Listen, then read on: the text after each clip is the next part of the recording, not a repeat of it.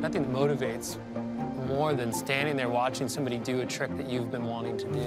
There's a lot of that kind of brewing. These guys are feeding off each other. They watch their friend do them. It's just nuts. It's like a fast-moving train. You don't want to be totally outgunned if you're in the big game and it's time to go. You want to have all the ammo. That's what you want. That's what you need. You need to be put in the start gate with everyone else and like feel the, excitement and the pressure.